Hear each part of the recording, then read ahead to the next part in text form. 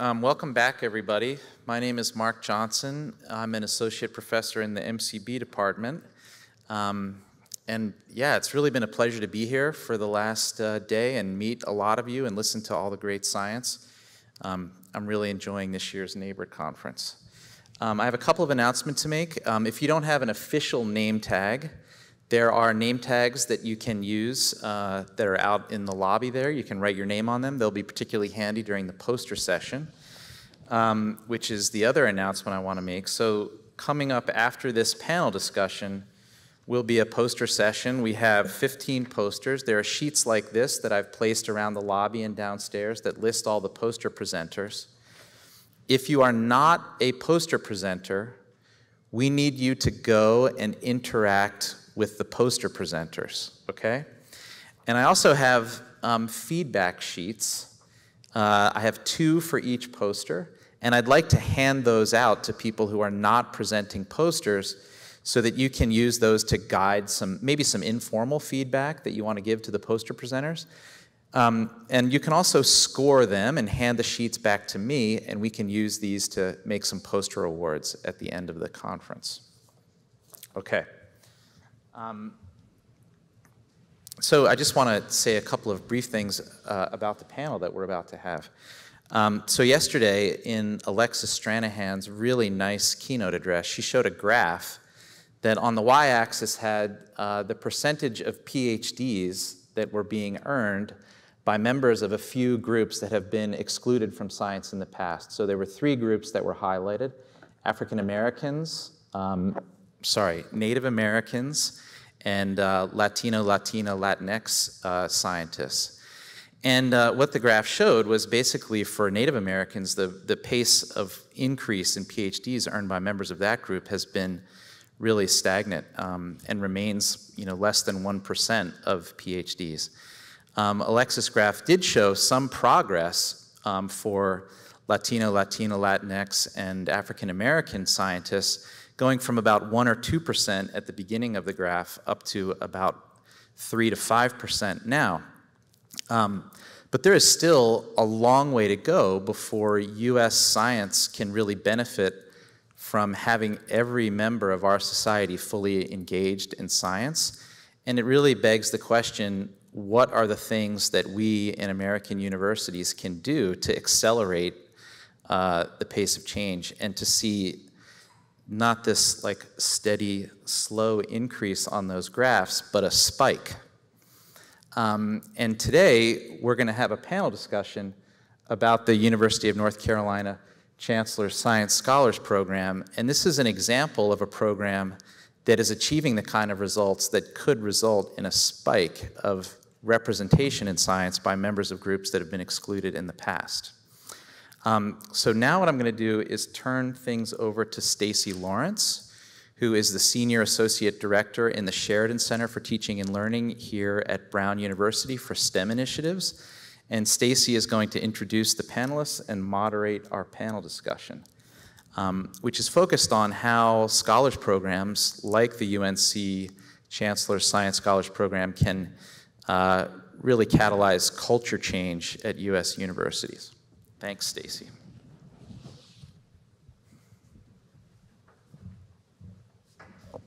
Thank you, Mark. All right, so first I'd like to thank the organizers for putting together this amazing conference. This is my first time at a Nabrit conference, despite being at Brown for 5 years, and I am absolutely thrilled to be hearing the talks and seeing the research that's been represented here over the last 2 days. I'd also like to thank HHMI for sponsoring this panel discussion. So I'll be your moderator for the next 90 minutes for this hybrid panel discussion, which was actually unplanned, but it's going to be flawless, I bet. So as Mark mentioned, I'm the Senior Associate Director for STEM Initiatives at the Sheridan Center for Teaching and Learning. I do have a STEM PhD, and I work with instructors to improve the way that they teach science. I'm also, along with Mark, Sylvia Carey Butler, Ron Oper, Rashid Zia, and Mary Wright on the HHMI Driving Change Leadership Team that is working collaboratively with 38 other institutions to put forth a proposal, or different proposals, to study inclusive excellence on our campuses. So in 2019, the Howard Hughes Medical Institute announced a new grant competition called Driving Change. The goal of the grant is to drive sustainable culture change on research university campuses so that undergraduate students from all backgrounds, but particularly those who belong to historically excluded groups, will excel in STEM and graduate from college well prepared to pursue advanced degrees and eventually assume leadership roles in STEM. As I mentioned, Brown is one of 38 universities participating in this self-study phase, and we're looking at barriers to historically underrepresented group participation in STEM. We're honored today to have members of UNC's Chancellor Science Scholars Program participate in the panel and to share their experiences transforming UNC. Just to share how we'll spend our time together, I'll give each panelist 1 minute to introduce themselves. Thomas Freeman, who's joining us virtually, will then share about a 5-minute overview of the program, and then I'll facilitate a conversation with the panelists about their program and then open it up to the audience for questions. If that sounds good with everyone, let's go ahead and get started. So I'll start with the students that are in the space. I'd like for Gabrielle and Kyle to introduce themselves first, and then we'll go on to Thomas online and as well Richard. Thank you.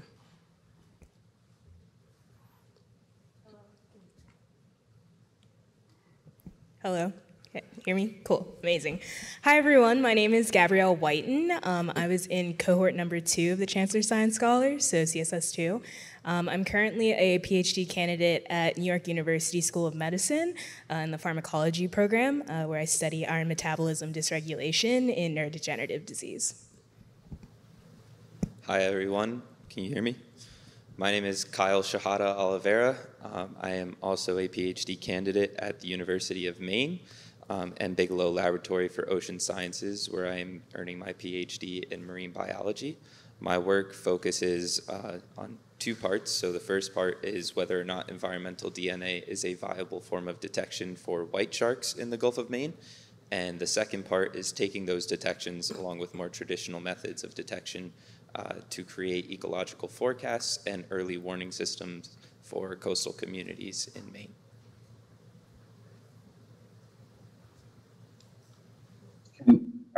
Am I visible, or should I?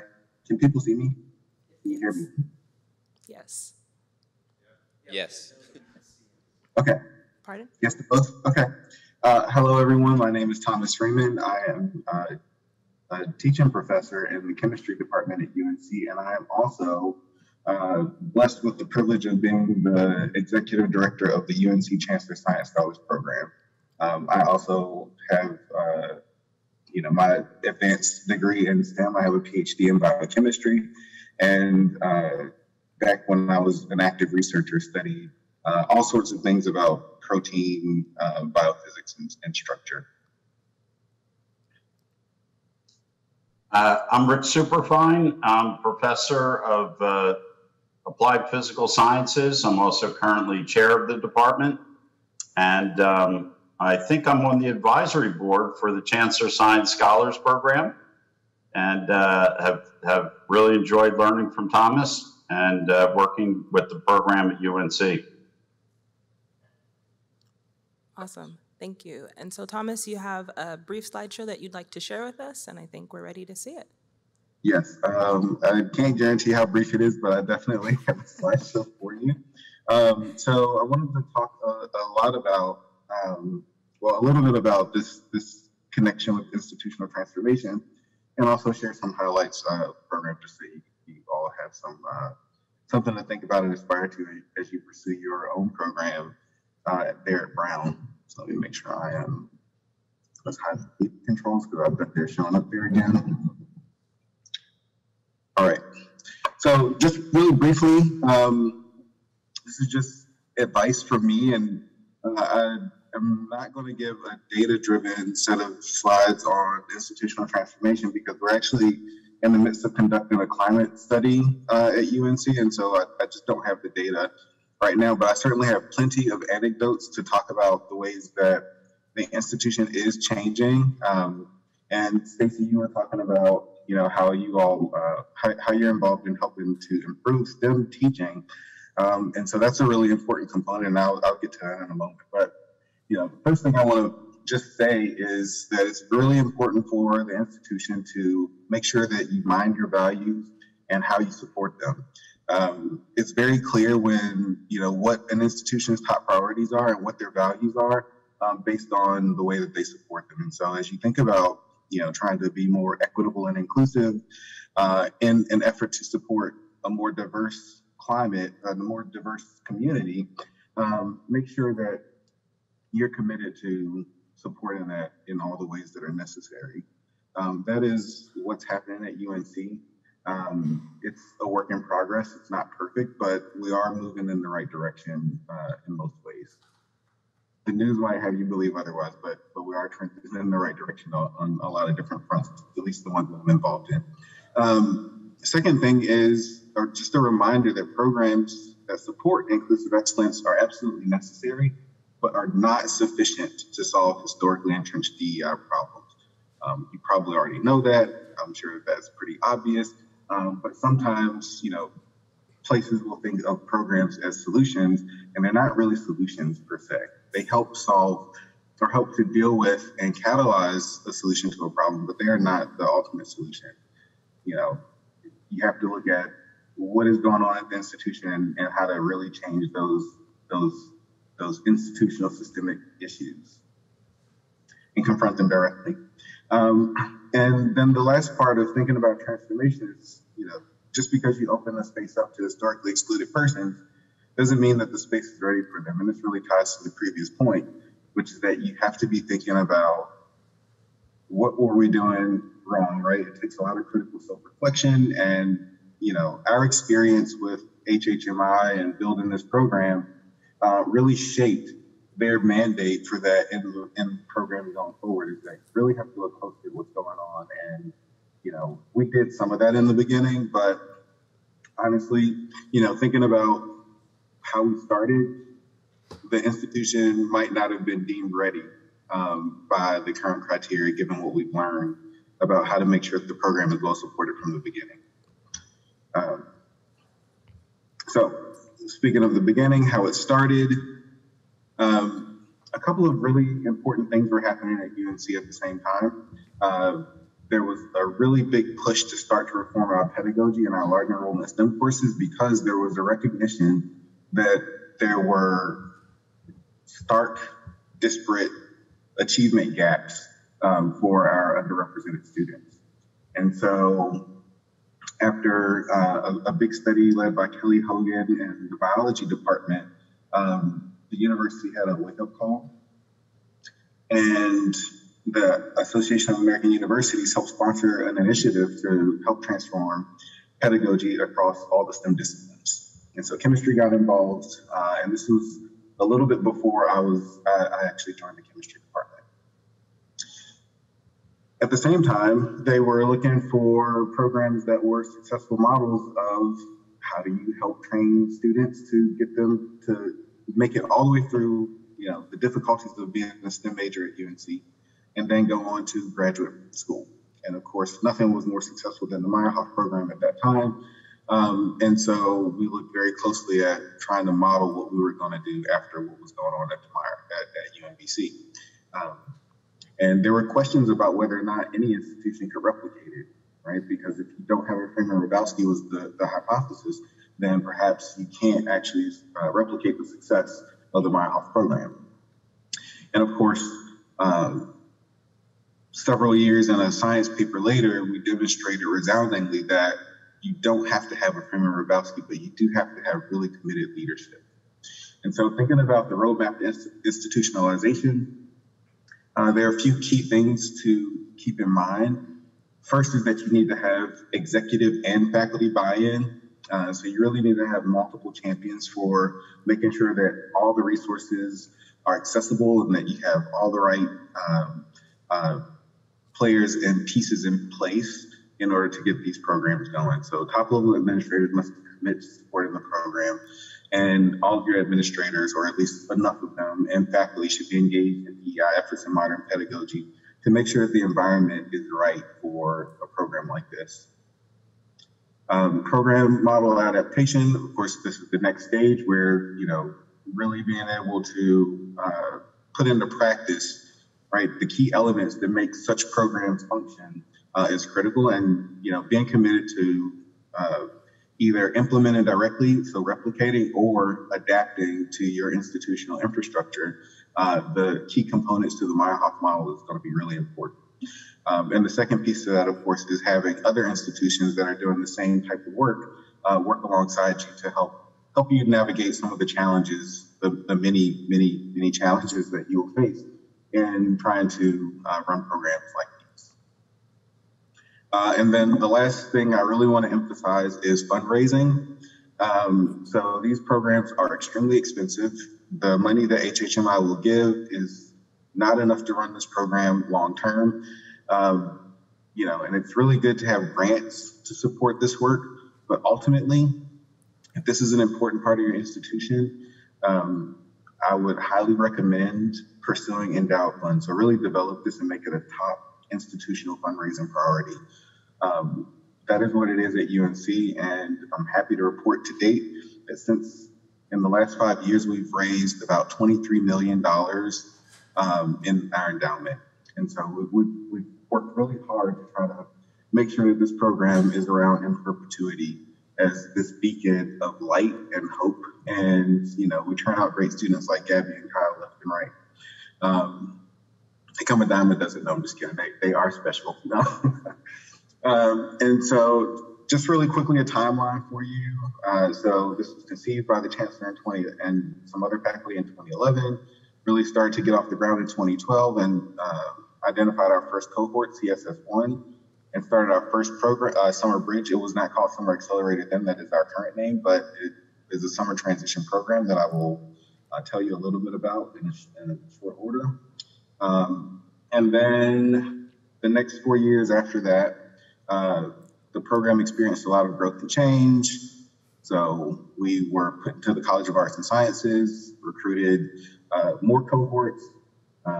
That's around the time when we got a grant from HHMI, and our first cohort graduated in 2017, and we got our first endowment of $500,000 at that point in time. So later on, we got a huge grant from the Sherman Fairchild Foundation, $10 million, and that really changed the course of what we could do as a program. More grants that contributed to our endowment. I'll skip some of this stuff just for the sake of time. But yeah, so like I said, we've worked really hard over the past 5 years to increase our endowment so that way we could support these amazing scholars. And then just really quickly, some outcomes. So I'm just going to do broad stroke highlights here. I hit the key ones, which is that we've had a lot of students over the past few years compared to the rest of the university win National Science Foundation Graduate Research Fellowships. More than half of our students are in an advanced degree program, so they're either in a PhD program or medical school or dental school or a master's program. And 91% of our graduates remain in a STEM field. So if they don't go directly into a graduate program or professional school, they end up in the STEM workforce. Okay? And 71% of our students who go into the STEM workforce directly after graduation, they are just doing a gap year before applying to whatever their next destination is. So really high retention. And now I have a short video on the Summer Accelerator, and I may not show the whole thing, but I just want you to get a feel for what it means to start in this program.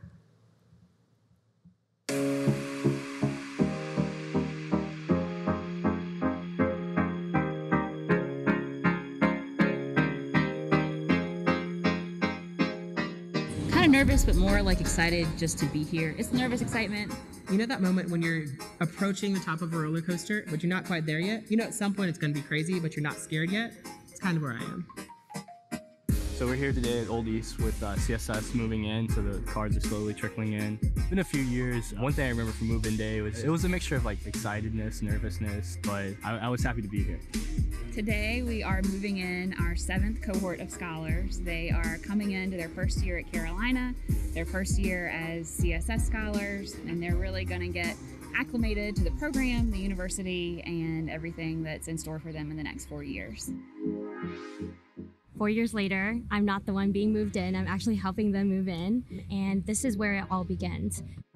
You're meeting these new people, you're rooming with someone you haven't met before, but you're all here for a common purpose. This is the greatest day of the year. These kids actually have no idea what they're getting themselves into.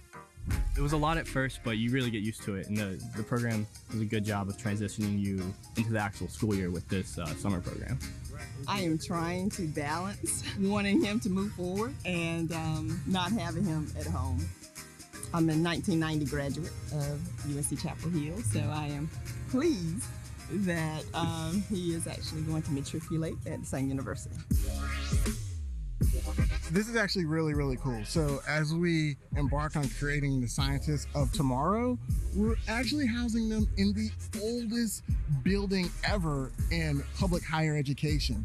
All that was here when UNC first started was this building right behind me, Old East, and the Old Well. It's very historic, and I just think it's the coolest thing you can do to put tomorrow's minds in the most amazing historic landmarks that you can find in North Carolina. Okay, I'm gonna stop the video there. There's a lot more to it as you can see, and hopefully you'll have access to these slides so that you can check out the rest of that yourself. There's some really good stuff in there, but I want to fix that. So our summer accelerator program consists of a few different components. We have a communication and a math seminar that are 3 credit hours each that help students work on developing the math skills and be prepared for what math is like at UNC. And the communication is an argument and debate course to help students with crafting arguments, which are really important when you're trying to talk about research and defend your ideas. We also have a supplemental chemistry workshop for one credit hour. Also, again, preparation for one of our more rigorous and difficult courses for incoming students. They spend a lot of time working on cohort building, as you can see illustrated in the photos to the right. We also have professional development workshops to help them begin thinking about what it means to be a smart, strong, and resilient student. They go on virtual lab tours to get a taste of research at UNC. And then diversity and inclusion workshops, again, to start tackling and thinking about those really challenging topics that they will face and that people who they work with will face as a group.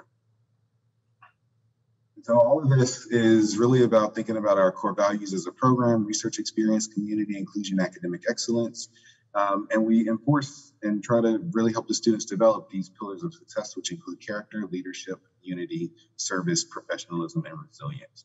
And all of this is really undergirded with, accountability. So we hold the students accountable throughout the entire summer.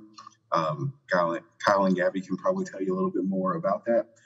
But it's a really intensive program, and it's what makes a scholar a scholar. Cannot be a Chancellor Science Scholar without going through this particular piece of the program.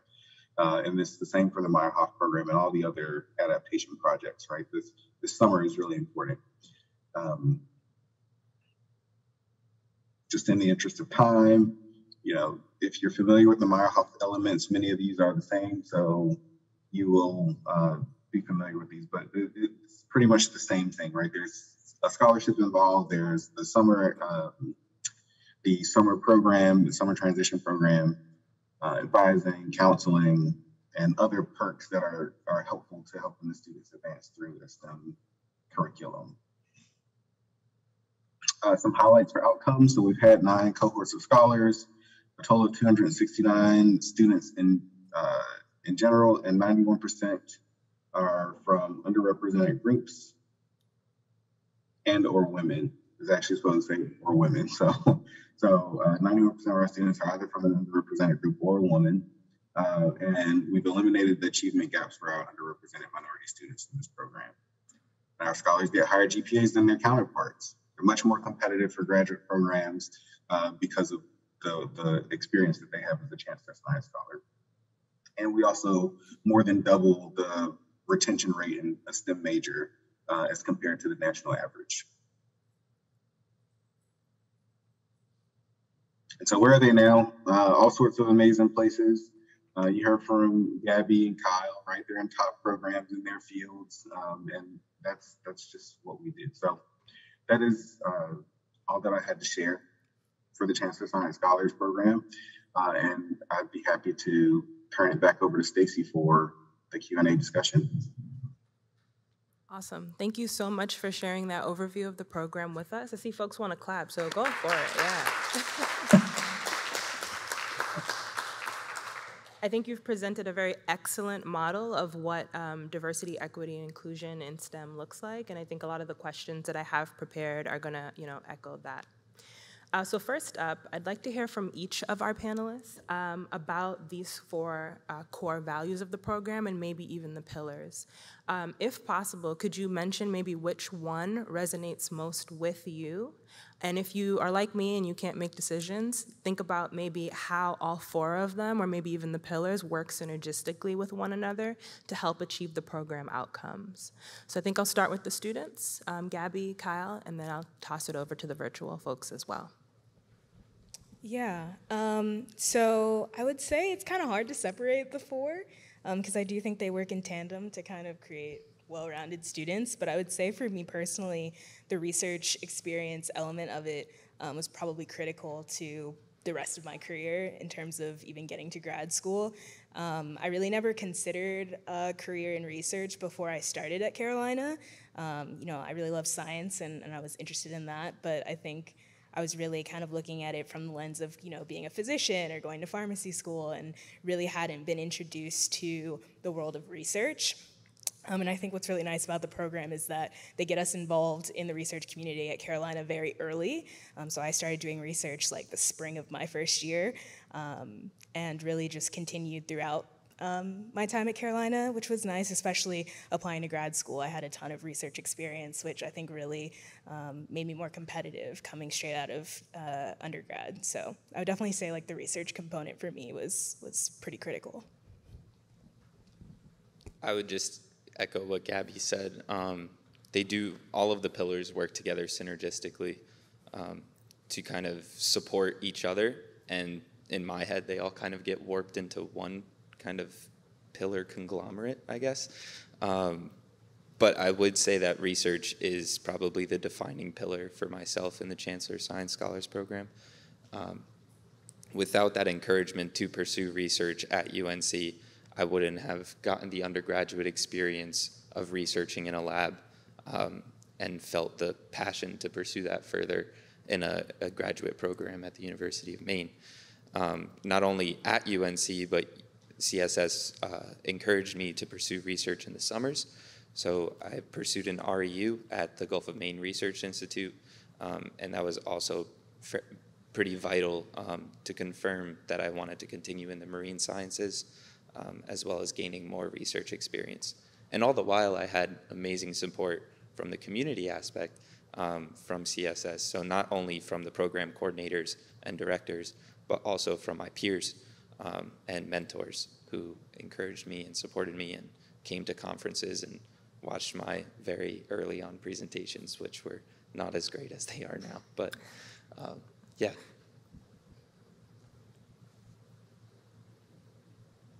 Richard, maybe would you like to share from your advisory board experience? Yeah, I'll echo what the students have said with regard to research. Research is one of the passions of my life.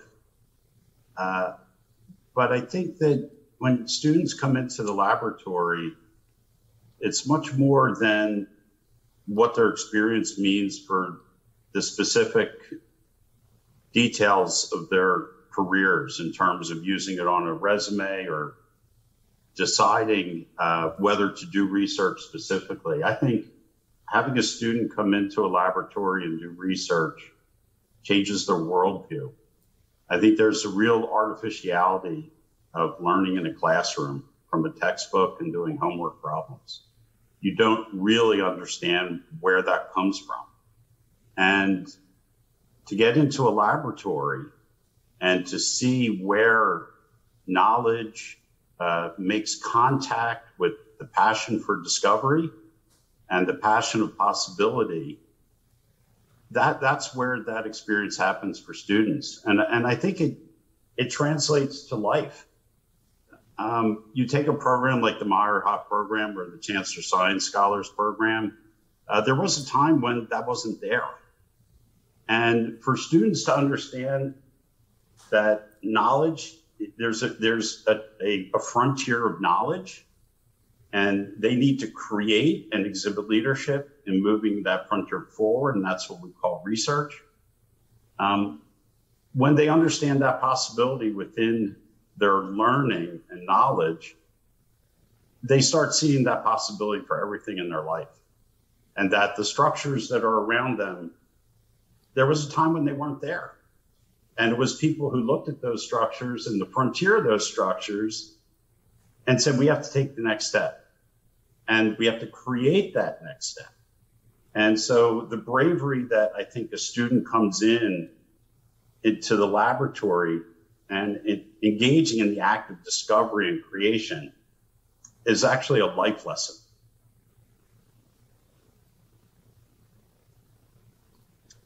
Those were fantastic comments, and I don't have much to add, but I think I'll take a slightly different tack.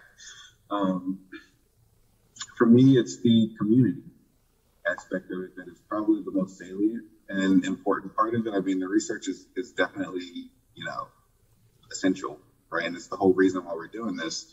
But I think what makes it so different from everything else that is going on out there is that we have this community of just amazing, selfless people who are so humble and so they're the type of leader that I want to follow, right? I mean, they're really incredible people that we're developing in this program. Our flight was delayed and then ultimately canceled last night. It was supposed to get in at 3 a.m.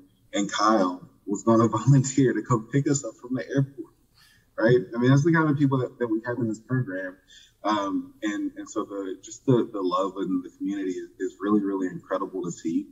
And it's not confined just to the community. It really radiates out to the entire university. So when you're thinking about, institutional change, we don't have a lot of scholars in the program, just in terms of raw percentage compared to the student population, right? You have like 18,000 undergrads at UNC. And as I showed you on a previous slide, about 269 of them have been Chancellor Science Scholars. That's a drop in the bucket, but their impact just ripples out so far and wide across the entire university that, as a community, we have a huge impact on everything else that's going on, especially when you start to think about STEM, when you start to think about DEI, and, we have a lot of power as a very small program. So that would be my community. It's really big for us. Excellent. Thank you for sharing. So I do actually have a question about community, but I think another key part of the program is that summer accelerator program that you all have. And so maybe could everybody talk, maybe just say a small thing about how impactful that or important that summer accelerator scholar program is. And I guess I'll pause and say for folks who aren't aware, in the room we have many students that are grad students at Brown. We also have visiting scholars from other institutions, and we have postdocs, we have faculty, right? And so we have a lot of people that are within the STEM community broadly, not just at Brown. And it's not to say that, what nuggets you're telling us about your very successful program can't be replicated somewhere else, right? The summer component, with or without an HHMI award, can probably be mobilized with funding. The academic component, the community, the research and academic excellence can also be replicated in other spaces. And so I think what I'd love to hear is how these components work together, particularly the summer piece, to really catalyze change on campus for you all.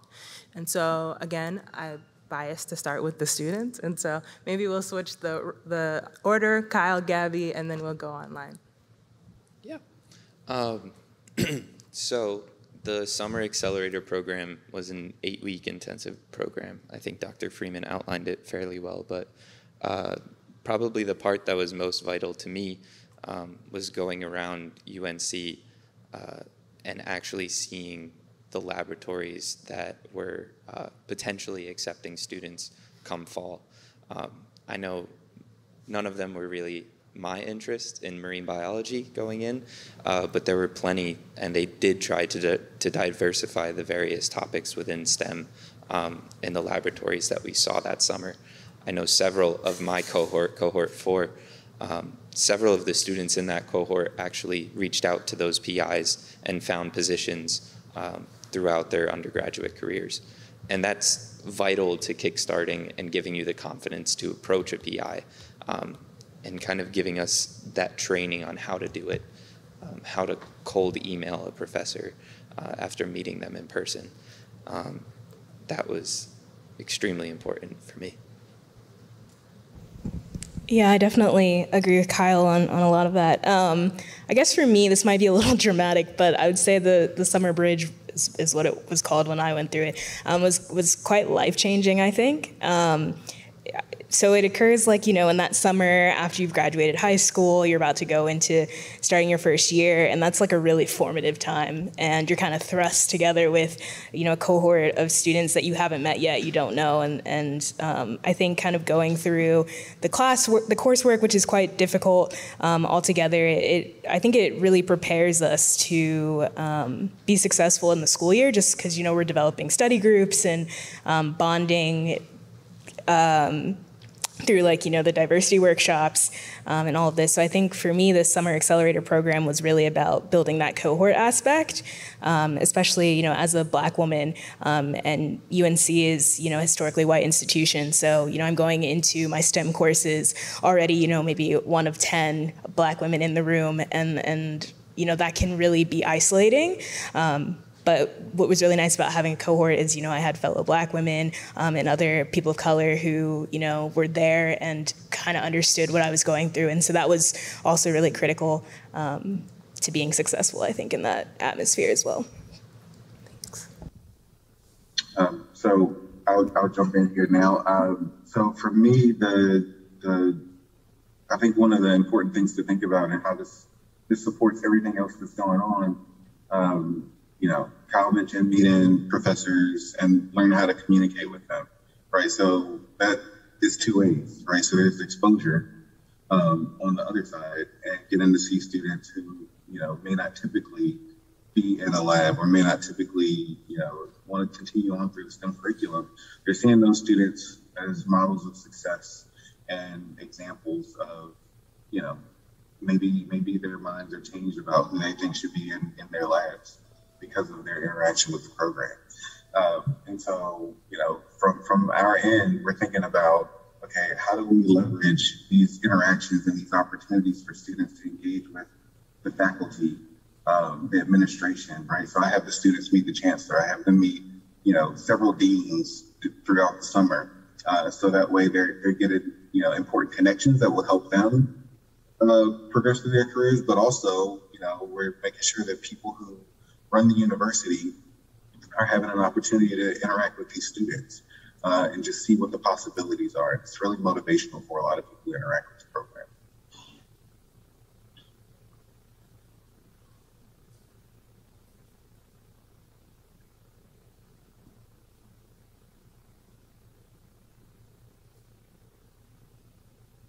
Did you want me to answer that as well? If you have something to contribute, that'd be great.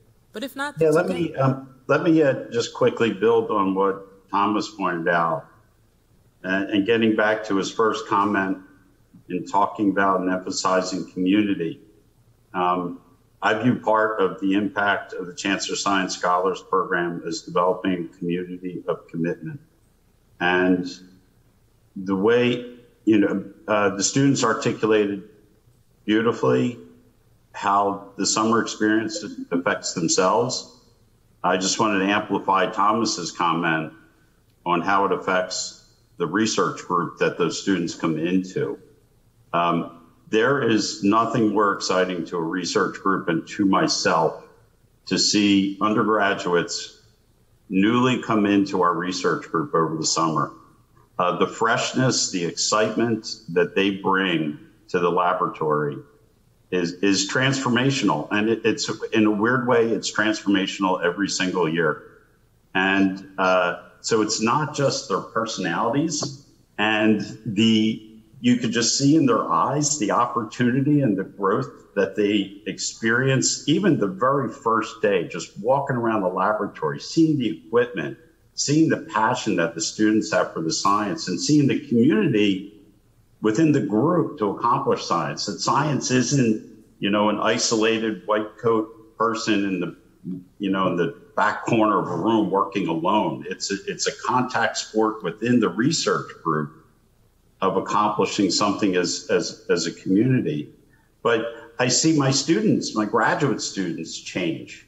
They now are aware of larger issues in the world, and how they, some of them very quickly get mired in the depths of their own graduate work, and they start forgetting how much they have learned and how much impact they have in the world for where they are right now. And so the Chancellor Science Scholar Program coming in the summer creates a commitment in them to the work they could do right now. And I think it prepares them for a life of work. And one thing I'll add just really quickly, because the experiences of the folks on the stage were so tactile, right? I mean, they were immersive, they were there physically. We've also had to deal with how to, get the same experience virtually. And so we learned a lot about how to host a virtual summer program. And shockingly, the cohorts that went through it also were able to form really tight bonds and build community, even though they didn't actually spend any moments at all in the same space together, same physical space. And so that's, speaks to the power of people's desire to be connected, to have a community, and how important that is, to carry them through, once they get on campus at UNC. So it's just really incredible to see how the summer transformation happens. It's only a few weeks. Kyle said 8, but it's actually only 5. It probably feels like 10 because it is really, really intensive. But yeah, so the students, they just bond and connect over their shared, I won't say misery, but intense experience. Awesome. And I will say that this is probably my favorite time of being on campus, where summer students come in and they engage in research. While I'm not in a lab myself, just seeing the excitement on people's faces, they're being in labs, they're engaging with the research. So I do believe that research is a very strong component of the programs, and I'm thankful for that time as well. So moving on maybe to a broader question before I open it up to the audience for their questions is, the Nabrit conference focuses on early career scientists, right? And so we've got 2 represented here. We're seeing wonderful talks by folks that are here as well. So how do you think programs like the Chancellor Scholars, the Millennium Scholars at Penn State, and also the Meyerhoff Scholars Program are not only changing undergraduate education, but also the next step, which is graduate education, right? And so a lot of the work that we talk about is undergraduate education, but what about the next step? Graduate education and postdoctoral education also needs change as well. So how do you think these programs are aiding in that process? And so I will toss it to maybe Thomas and Richard on the virtual space to comment on that, and then I'll bring it back to the in-person space. And that's a really good question. Sometimes I wonder if we have any impact at all because, right, I mean, I don't know, right? We haven't been doing this long enough. We've been around for 10 years as a program. Meyerhoff has been going for over 30 years. And so for them, it's clear that it's a little bit easier to see how they impact graduate programming. They actually have a Meyerhoff connected IMSD program that they run. And so that's direct impact, right? That's direct influence over something that's happening at the graduate level. Ours is a little bit more subtle, I think. One, we have students who are going into graduate programs who are, equipped with a different set of tools than some of their counterparts may perhaps be equipped with in terms of being able to identify resources, and I'll let them speak to that more so than I will speak for them.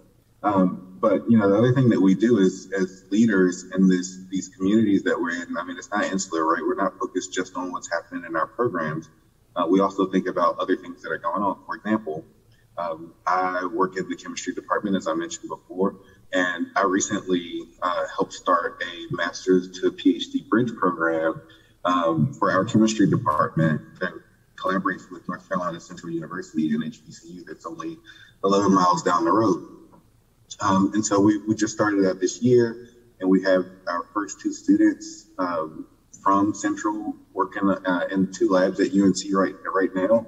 And so, our just passion for this sort of work and for having impact and being mentors and advisors to anyone who wants that sort of support is an important part of how we sort of share our knowledge and our resources and our expertise to the broader community. I also serve as an advisor on different boards, and so all the things that I've learned over the years of working with CSS have been really instrumental and helpful in the way that I have conversations about these topics, the way that I recommend, and I can see, okay, well, this is what we do for the undergrads, and these are the sorts of things that might be helpful to grad students and postdocs and even at the faculty level, right? And so, it's just a way to propagate that influence outside of my immediate sphere. Yeah, I'll just add to that very briefly. I think Thomas has stated it well, and I think it's a great issue for us to keep exploring and building upon. Graduate school is a really hard time for young people. They're trying to discover and understand their own personal career goals and their own personal growth. And in addition, achieving great science is really hard work. So you're combining all of those things into one very compressed, intense period of young people's lives. Most graduate students go into that period without strategic thinking, or true self-reflection. And so there's an enormous power for a program that's focused at the undergraduate level in instilling that kind of career thinking early on, the strategic thinking about themselves and where they want to go, and to be making positive decisions about graduate school. That can't be underestimated. I mean, a lot of the difficulties I see graduate students have is because they just kind of fall forward into graduate school. And the students coming out of the Chancellor Science Scholars, it's a constant discussion about what graduate school is and why they're going to graduate school and how to prepare for that. And that's a conversation which, frankly, is not happening broadly in preparing most other undergraduates for graduate school. So just having, that kind of experience and thoughtfulness as an undergraduate experience is going to set the students up for success in graduate school. Maybe I'll modify my question. So if you have an answer to that, you can answer that. But I think, we're often comparing ourselves to our peers. And so now you all are in a different environment than you were when you were at UNC. So maybe if you can even articulate how you feel like you're differentially prepared for graduate school based on other folks in your current graduate cohort. Am I clear on that question? So, yeah. Yeah, so I think Dr. Freeman and Dr. Superfine kind of touched on it a little bit, but I think these soft skills that we learn in the professional development workshop are really beneficial. How to give a good presentation, how to interview, how to make a poster, how to network at conferences. These are all things that we learn throughout our time as a scholar, and I think really strengthen our experience, I guess, as upper undergrads and then going into grad school. I also think, as a graduate student at NYU, you take along kind of the commitment to building diverse and inclusive communities, to new institutions. So, Dr. Freeman showed the map of all the institutions that we kind of go to, and there's plenty of DEI workshops or programs at these institutions, and it's been really nice to be involved in those as well. So I think it's just kind of prepping us to be scientists and scholars and champions of these causes, and taking that with us. I think is a really impactful thing that the program has done. I think one of the pillars that I created for myself while at UNC was resiliency. And Dr. Stranahan actually talked about it kind of tangentially yesterday in her talk about how being a graduate student, you have to know how to pick yourself back up and get yourself back on the horse to keep going. That was huge throughout throughout CSS. There were times where it was really hard, and there were times where people wanted to quit. But having that sense of community and learning how to build a community for yourself wherever you go was super important, because those are the people that are going to pick you back up and give you that encouragement to keep on going. So in that way, I think CSS prepared me kind of more so than other graduate students within my cohort to have that sort of resiliency to keep going in my research and my program now. Awesome. All right, thank you all for sharing and responding to the questions. And so let's give them a round of applause again for their contribution. And so with our remaining time, I'd like to open up to questions from the audience. Again, this is not a Brown or UNC specific conversation, but rather how us as researchers and scientists within the community can also replicate change on our campuses. So there are no questions that are too small for this space.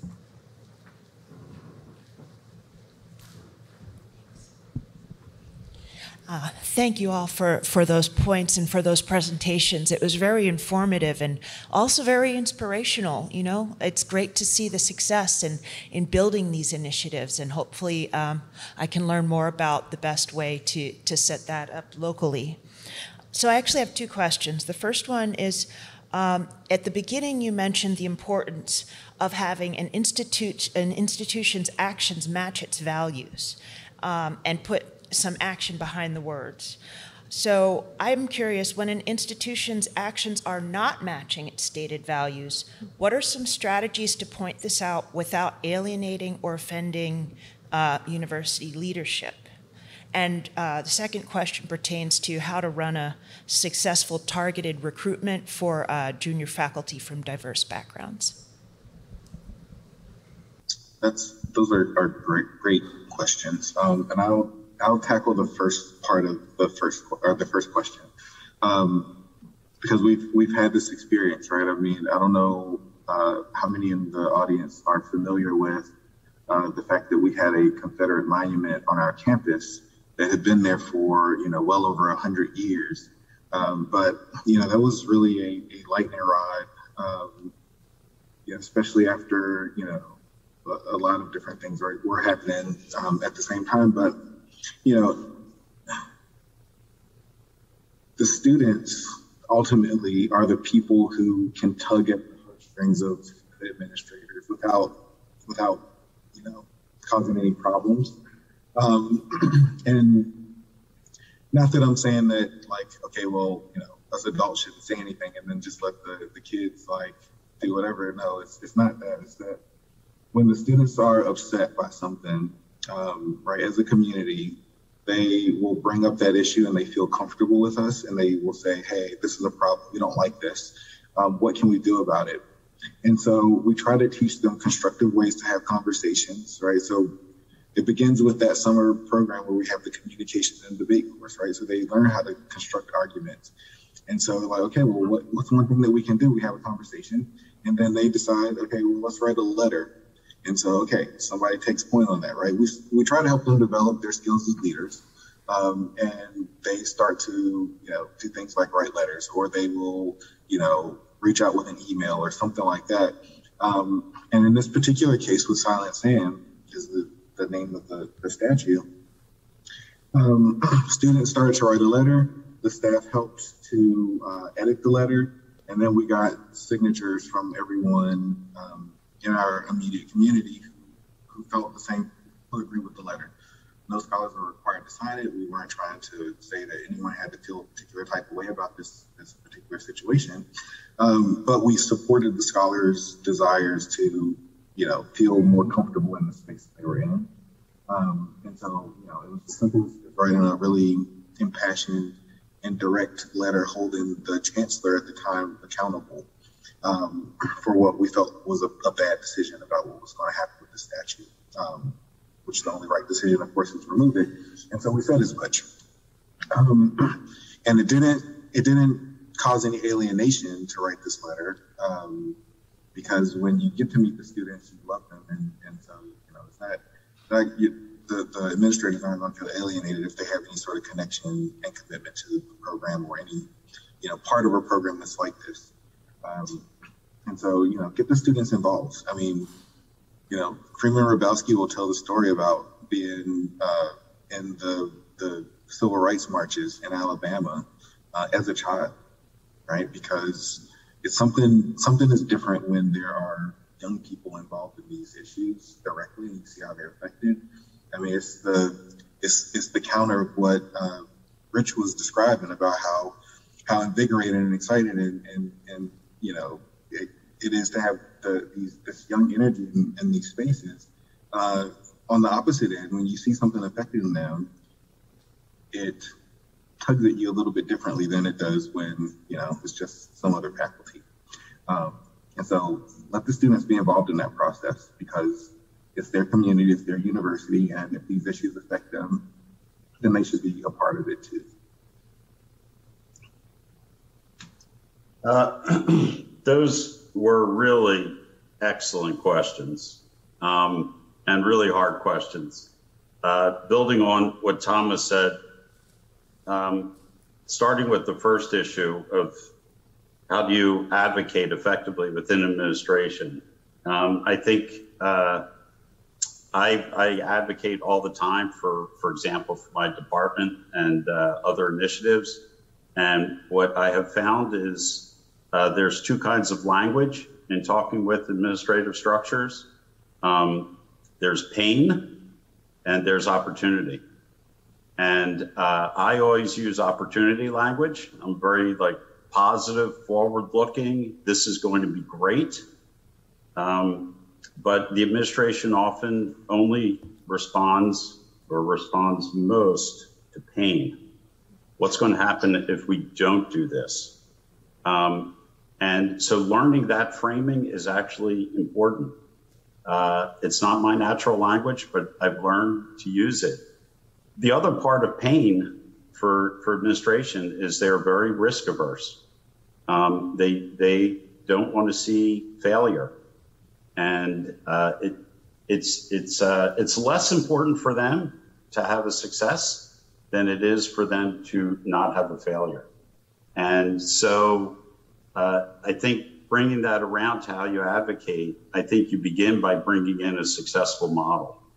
And that is the power of the Meyerhoff program and the other programs across the country, is you bring those people to campus for a conversation about why it succeeded where it is and how it, and to generate that commitment within the administration for what could happen to your institution. I think, issues of commitment in my mind always come from community and personal contact, getting people to look at each other and understand their passion, and having the administration look at people and say, yes, let's take the next step. I think the other issue with that is administrators are always going to be concerned about money. And so that's part of the conversation, is to say, what are you concerned about, individually with an administrator, and why shouldn't we go forward with this? What's your concern? And part of that will always be money. I think the fields are ripe right now for funding for DEI initiatives. And so perhaps part of getting it started with an initial investment, it's to gain access to the development office and the development community for the institution to start being able to have that conversation to see what it means to start raising money for the initiative. So turning now to faculty. I've been chair for the last 5 years of my department, and I've seen a lot of work attempted within UNC to diversify the faculty. And I have to say it is really hard. And the reason I say it's hard is because in the end, it's the inclusivity that I think is the hardest part. I think it's more straightforward that you could just hire an underrepresented minority, and you could set aside positions for that. I think that does not get at the deeper issue of inclusivity within the university for underrepresented minorities. And it means that the initial effort of bringing somebody in, I think, will ultimately fail.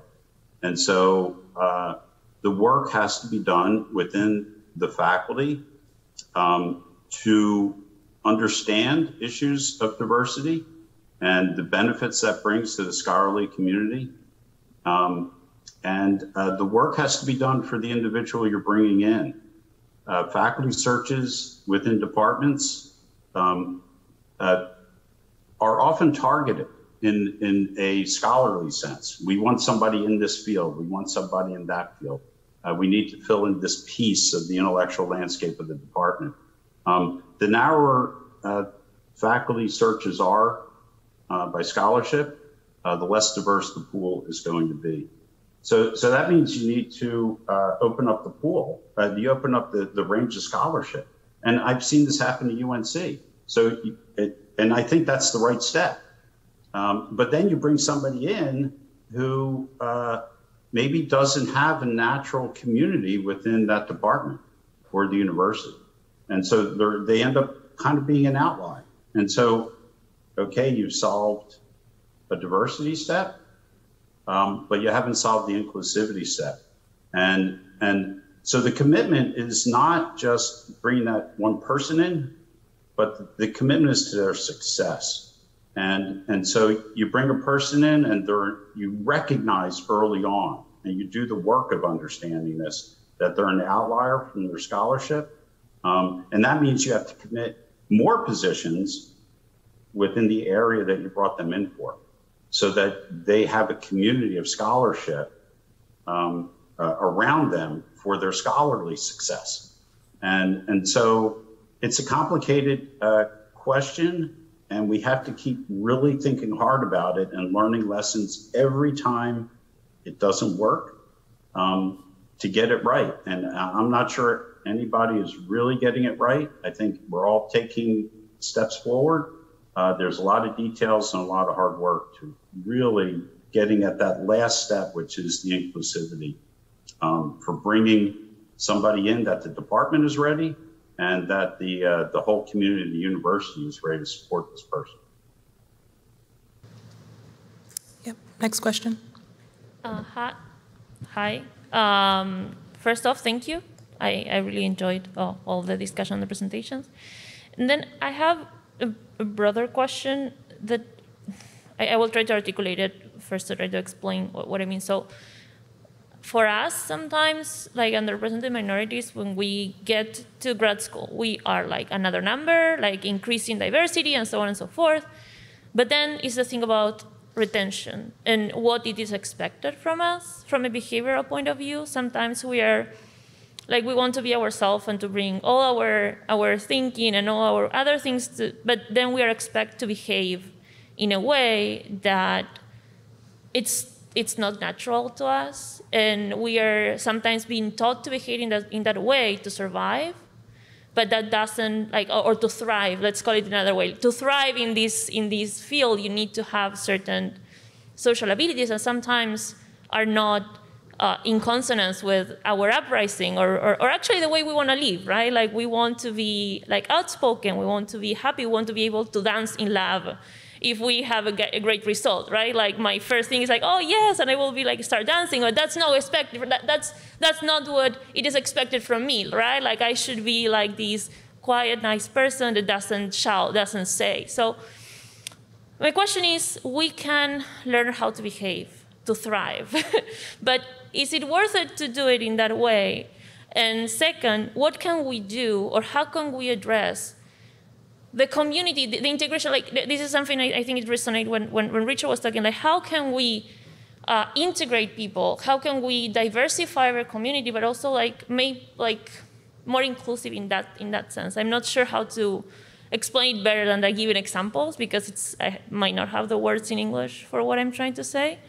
And I also think that goes with retention, right? And the same for faculties. I guess like we get some faculties, but then they don't feel that they belong. They are always feeling they don't belong there. So how can we not only maybe wait 2 or 3 years to bring more people, but how can we now today start changing those things and building a more inclusive community in general? I think that's, again, it's a great question. And I think that growing hearts, making hearts bigger in our community is really hard. It takes a long time. And when you talk about a laboratory culture, you talk about professors. The professorate is dominated by old white men, and teaching old people to grow their hearts is just really hard. So the advice I would give is you, in a sense, think of yourself as interviewing research laboratories. When you're thinking about which laboratories to join, talk to the graduate students. And you'll get a sense in talking with the graduate students what that culture is like. Go to group meetings for the laboratory. See how the people talk to each other. See what respect the principal investigator confers to the students and the agency that they give the students. And in the end, that's, finding the right culture that matches you is what's going to set you up for success. I mean, I had a problem as a white man in early finding a research group because I saw research advisors that were jerks. And I couldn't, I found, people culturally who looked like me, but personality-wise, they didn't resonate with me. So I had to look around and find a research group that had a spring in its step that kind of matched the joy that I wanted to bring to research. So I think it's a common problem. And I think the best idea is to talk to the students in the group and get to the group meetings, because changing the culture of that research group is just really hard. It's really hard. Yeah, I just had a small thing to add. I don't really know if I have advice, but I relate very heavily with this. It's kind of like this idea of code switching, right? And I feel like it does impact the work that we can do when we're kind of hiding a small but big portion of our personalities. I would say, even at NYU, I think just being relentless in the needs of the people of color in our grad school, just talking to the director of the grad program, saying, we really want to have a retreat where we just kind of have a time for students to discuss different topics like inclusion or so I think creating spaces within the grad school has been really helpful for us, and just being relentless with the admin at all levels has been helpful. So yeah. And can I add to your question? What I hear you say is that what we're doing is we create programs to welcome diverse students into our spaces, but the spaces don't actually change themselves, right? And I think that what we really need to do is focus less on bringing in students who look different and are different, and actually focus on changing the culture to create sustainable change, right? It's not about bringing people in and hoping it'll change, but it's actually taking the steps to make meaningful, lasting change so people can feel like they belong because they actually do belong, right? So I hear your question. I don't have an answer for that, but I know that there are people who are, to Freeman's point, Thomas's point, excited to think about what that looks like and create a better future for everybody who wants to participate in science. I see we have lots of questions in the back, so Christy. Thank you for the panel. This was a really wonderful chance to learn about your program. I actually have a more logistical question. We've been thinking a lot about how to make access to working in a lab during the semester more equitable and achievable for all undergraduate students. Frequently it requires unpaid effort, and people are balancing this with like work-study commitments. And so I was curious how the undergrads in your program fit research in during the semester. Do they get course credit? Is there enough financial support from your program to enable this? And how can we make undergraduate research during the semester, which is so important to then help you get in for the summer, more accessible? Yeah, it's a mix of both. And the program doesn't directly support students doing research during the academic year financially. Most of the students will either receive course credit or their own work study, or the lab will have funds and they'll support the students directly with those funds as a research assistant.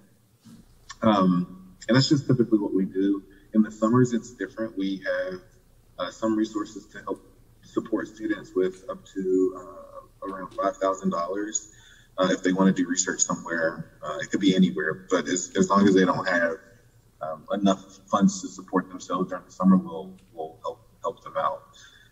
So those are the ways that we directly support research. The other thing that we have going on at UNC, and this is, thinking about the broader institution and access to research, is that we have these courses now that are meant to give students legitimate, authentic research experiences, and they're CURE courses. So I don't know if you're familiar with those, but these are course-based undergrad research experiences where students, they'll take a course in a semester, and then at least some portion of the lab, if not the entire thing, will be focused on having the students engage in a research project, right? Where you're not doing the typical cookbook lab. And so if the institution can't support a program like this, or if there are not enough spaces for students, a CURE is another alternative to go to get students a real research experience where they actually try to work on a real scientific problem that they get to discover something new. Yeah, I think that the issue of again, and a great question, the funding of the students, I think, is really important, and it's so I think the answer to that is in part that everybody who has a research grant on campus, all the PIs, can have conversations with their program officers about supplements for those grants. And some of those opportunities are explicit, for example, National Science Foundation or NIH. A lot of those opportunities are greased with a conversation with the program officer. But I think in the end, the faculty needs support in pursuing those funding opportunities. And so, the formats for those supplements are often pretty standardized and are not hard to implement, but fighting through and understanding the process can be just, a barrier, and any barrier slows things down. So we have not solved this at UNC yet, but one of the things I want to do is to have our research services office actually be proactive in identifying centrally all the National Science Foundation research grants, all the NIH research grants, and then specifically contacting the principal investigators with a template for how to apply for those supplements to support students. So I think there's things that the institutions can do to get access to those incremental dollars, which mean so much to the experience of the students. And I'd be happy offline to talk more about this. Stacy, do we have time for one more? We are cutting into the poster session, so I do think it wouldn't be fair, but we'll take one more. Thank you all so much for this panel. I feel like the word inspiring sounds kind of trite, but it is truly inspiring to know that, these schemes are out there and they work.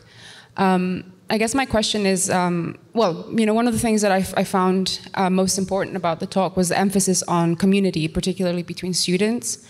And I guess my question is sort of, in the context of the pandemic for the last 2 years, what sort of strategies have you all found useful for helping build that community when it's very difficult to physically meet? That's a great question. And since I'm the one who probably has the most experience with doing that with the program, I'll take that.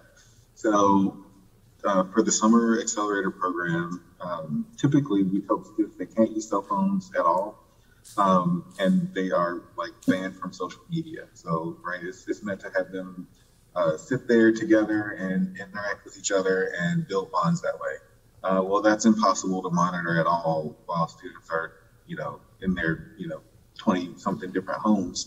And so we just flipped it around and we embraced it. They'll be mad, Gabby, Kyle. But we did let the students not necessarily use the typical social media platforms, but they got to connect with each other virtually in a few different ways, using different tools. And so they started different group chats, and sometimes they would go and someone would host a movie online and they would all stream it together. And so, they would do things like that. And then we have, these different opportunities for them to have their own online time to talk to each other without necessarily having any of the adults present. And so we try to do things like that and just give them some time and space.